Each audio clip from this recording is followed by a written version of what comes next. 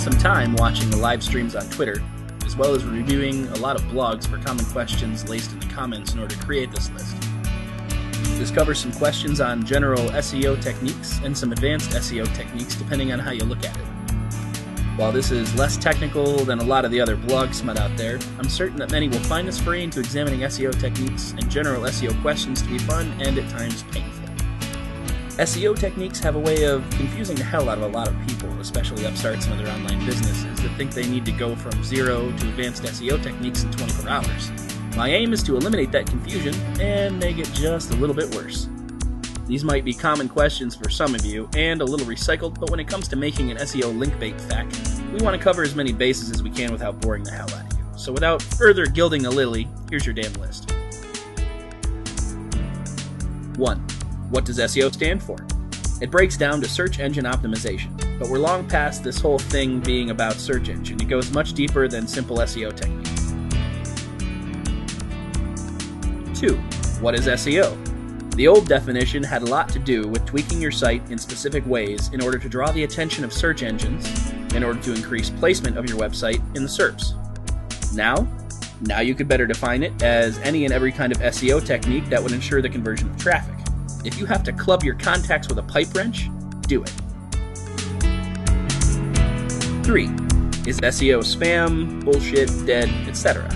Not likely. Considering major companies are still practicing it, the New York Times, BBC, etc., it's not likely to suddenly disappear. Even the tools who pump their fists and call SEO consults crooks are still optimizing their websites. You can blame SEO for global warming all you like, but Al Gore still offers a bigger package than you, and he's boasting SEO techniques that can make a horse blush. 4. Why aren't we number 1 or on Google page 1? Well, it could be a number of reasons. For starters, your SEO techniques could be completely flawed or non-existent. Included in that could be some terribly written content or no content at all. Perhaps your site consists mainly of Flash or mostly graphics.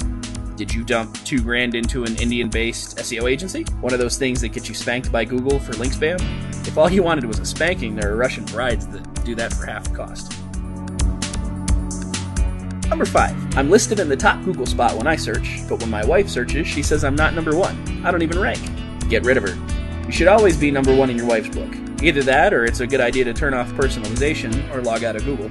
Leaving that on and staying logged in will result in Google serving up your favorite dish. There's nothing like having your ego falsely inflated. Oh, Denver Painter, you're so big, you're number 1. Number 6. When will we see results from all of our advanced SEO techniques? Well, it really depends on the amount of work you put in. What SEO techniques you use, the keywords you're targeting, your on-page copy, your off-site links and their rank, etc.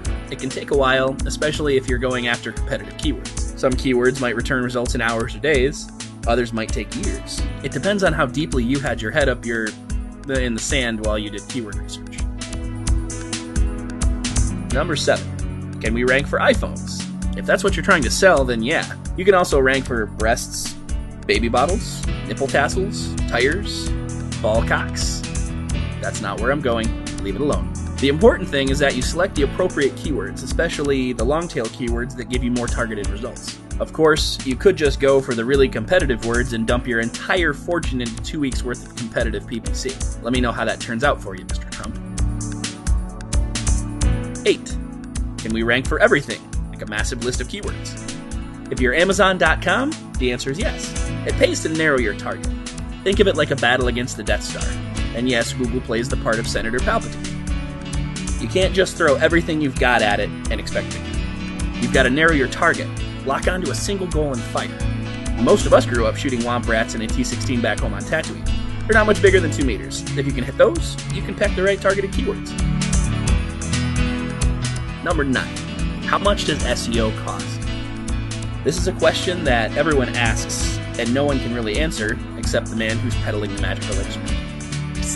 It's really just alcohol. The scope of work will determine how much you pay, but the SEO techniques are worth it if done by a professional agency that knows what they're doing. If you really want to figure, fine. Advanced SEO techniques will cost you somewhere between $1 and $250,000. Everything below 50% of the estimated cost, plus $350, multiplied by the square root of 7, is probably automated. In case you're wondering, this is one of those times when the answer is not 42. Number 10. Why is SEO so expensive? Because there are many skilled people out there who know full well that you need SEO techniques that produce sales. Those people are professionals just like you, and they have gambling habits to sustain Comic-Cons to attend, new stuff to buy, and Farmville families to feed. Most of them, the good ones, spend a lot of time learning what it takes to make other people profitable. That makes them valuable to you. The business they generate from the work they do will more than cover the cost of the optimization. So stop whining and pay the man. Otherwise, he's going to dance on your grave and then register your website when it drops so he has a domain with history for his next project. So how long does it take to get indexed by Google? Google can hit your site anywhere from minutes to days, depending on the SEO techniques you use and what kind of search marketing you're doing. Without any SEO, you can bet it will probably be a few years before Google accidentally trips over your site, then still ignores it because it resembles some form of roadkill, long since dead and decaying from the inside out. Number 12. How would I go about submitting my new site to Google, Yahoo, or Bing? Place your website in a 3x5 envelope, lick the glue line twice, and send it off to them in the mail. While you're waiting for nothing to happen, perform some real SEO on your site, and Google, Yahoo, and Bing, and all the other sites out there will eventually index you based on the links you've established. You can also ping them through blogging, or submit an XML sitemap. If all that is unsuccessful, then they probably don't want anything to do with you and your damn blue widgets. How do I submit to 1,000 search engines? You can pay a ridiculous amount of money to submit your link to a service that submits your link to a service that then submits your link to all the other services that repeat the information that was submitted to the first service. Only inexperienced people do this, so don't do that. You only need to get listed in the major search engines and the rest will fall into place. And for the record, if you didn't catch on with the last question, you don't submit sites anymore. It's better for the search engines to find you naturally, organically, in the wild, and in the buff. It proves you're a man. Or a woman. Page number 14. Do I need an XML sitemap? It depends on your site and the purpose for it. If you have a blog with very few pages, or none, then no. A sales letter or a squeeze page? No, unless you're one of those people that get lost in a room with one door. A site with 10 to 20 subpages or more? Probably a good idea. And you should also fire your designer. Number 15. Do I need meta tags for SEO? Yes and no. Google really doesn't care about your meta. That SEO technique is really 90s. Seriously? Google likes to put most of its weight on links. Other sites like Yahoo still consider meta content in ranking. But who uses Yahoo? Well, a lot of people actually. Meta content is helpful. Use it, just don't abuse it. Ron Jeremy ruined it for the rest of us with Google, so let's not have Yahoo and the others do the same. Number 16. Do I need a high page rank for SEO? PageRank comes from good SEO practices.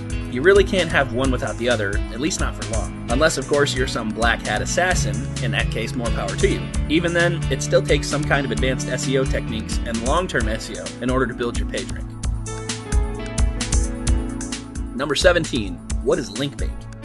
There's really two sides to this, good and bad. Bad link bait is like a date with a new lover whom, at the end of the night, turns out to be rather filthy and not in a good way. Bad link bait lures the reader in to you through a link with the expectation of one thing. When they arrive at your site, they get something completely different. Good link bait has to do with carefully and masterfully crafted content that draws in the reader with a link to your site. When they get there, they find what they're looking for and word of mouth begins. It's like a good date that ends with coffee in the morning while you try to get your underwear off the ceiling fan. And for the record, I did tell you to stay away from the blind dog bourbon.